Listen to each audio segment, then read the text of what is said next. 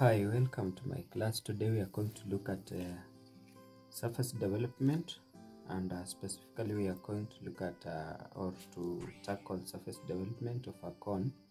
Now in short, we can just give in a nutshell a definition of surface development under technical drawing. Now under technical drawing, if we talk about surface development, we imply the mapping of 3D surfaces so that we can come up with 2D shapes, or we can as well say unfolding a 3D object so that it gives us the 2D faces or two-dimensional faces. Like for example, if you want to unfold a cube to come up with the faces, it means you're going to have the 6 faces, squares, which if we put them together they give you a cube. So for this one here, we want to draw the development for a cone whose base has been given, and also the altitude or the height of the cone has been given.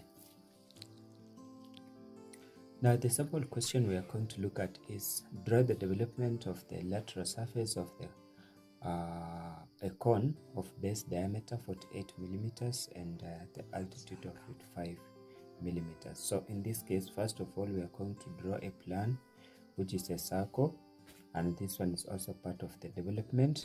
And thereafter, once we unfold the curved face, we get something close to, actually we get a sector, and that sector is what normally gives us the curved face of a cone. And then the base is always a circular face. So let's start by drawing the plan, which is a circle of radius 24. So I'm going to take the dimension of 24 millimeters as our radius, and then we draw our circle.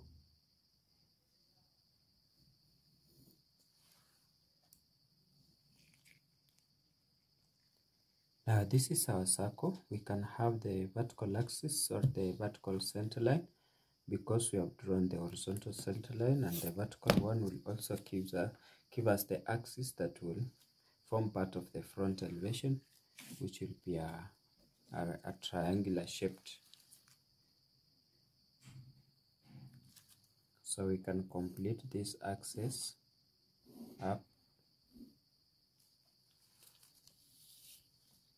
So that is the vertical axis, which is also going to form part of the front elevation for our cone. Once we have that, we can say let's have our XY plane or our baseline somewhere here. So this is our XY. Then we project vertically upwards so that we get our base for our triangular elevation.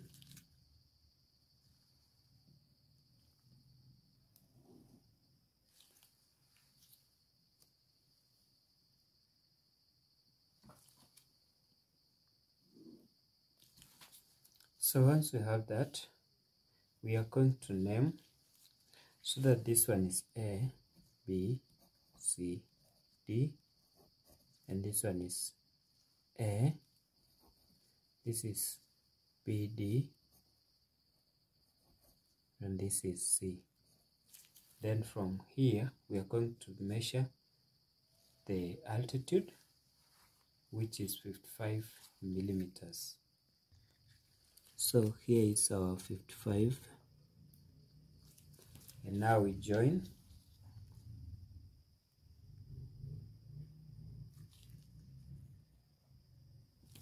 We join to A.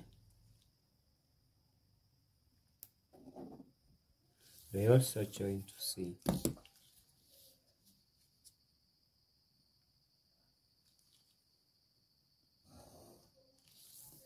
Good. Now what we have is the development for the plan. And now this curved face, which is appearing to be a triangle, in real sense not just a triangle, but it forms the curved part of the cone. Now how do you develop so that we cut it out until it spreads out to form form a development that will appear in the shape of a sector. So we have to know that we need to have what we call the true length, and the true length in this case is OC, and the or what we call is land height, and this one, the vertical height, is the altitude. So we can bring this line to start somewhere, because we are going to cut it along OC. So I want to have a line that is parallel to this, starting somewhere below here, because if we develop our face, it might go through up to the headline. So we can bring this and then we move it. So I'm going to start my drawing somewhere there.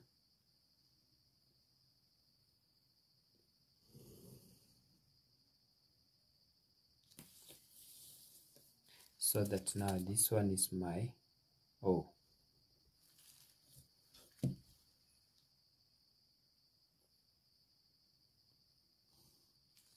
Then we carry the distance OC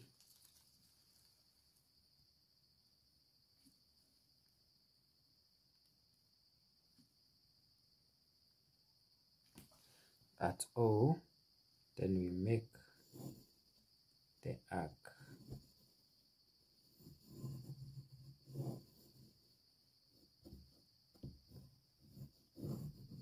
Now we do not know how far it's going, not until we get the angle that is subtended by that particular arc. How do we get the angle that is subtended by that arc?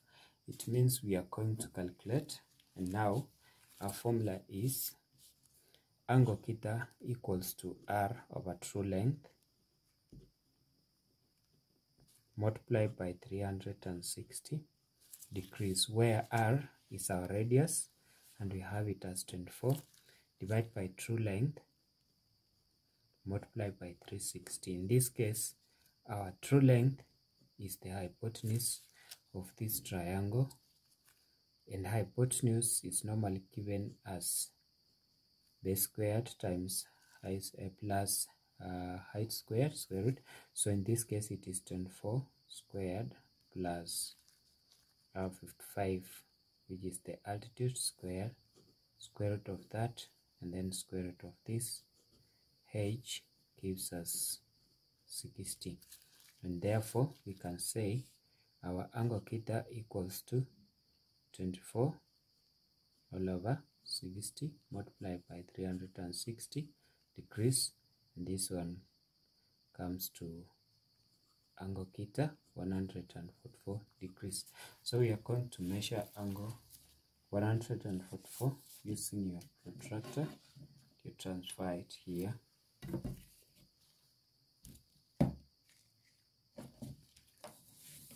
So right from here,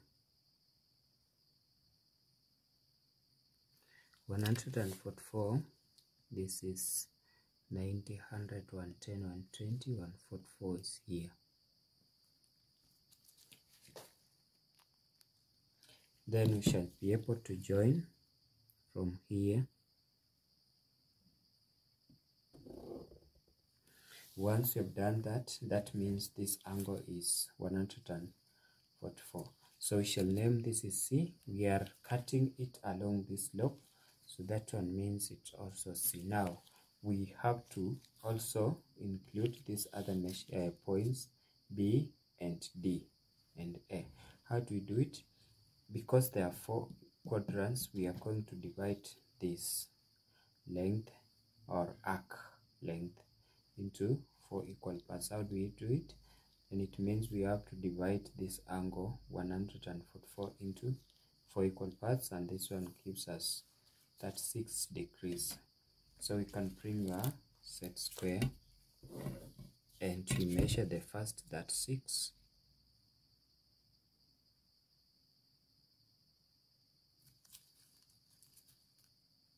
So the first 36 is here,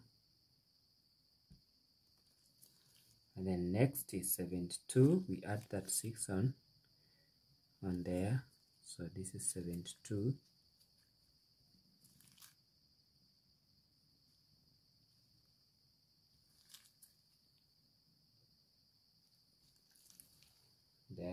we continue, and to give us 108, 108.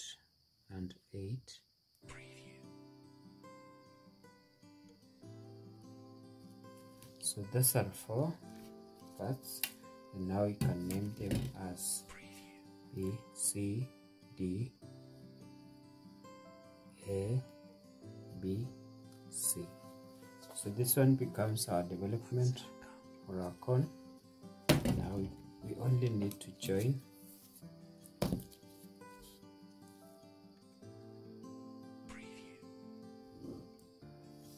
that point .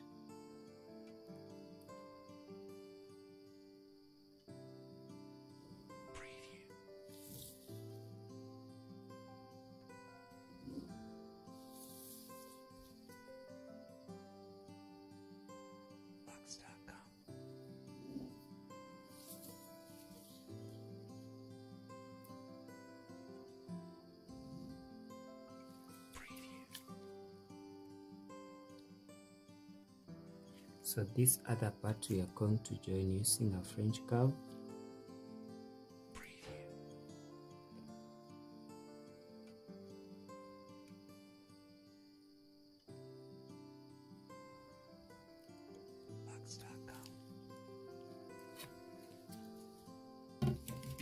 So we continue joining.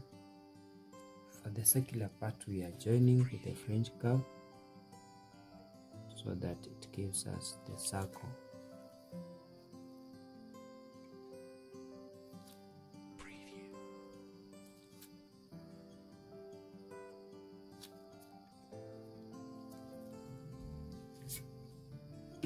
So that's all that we needed to have as a development for the cone that we've been given. Thank you very much for watching. Kindly subscribe.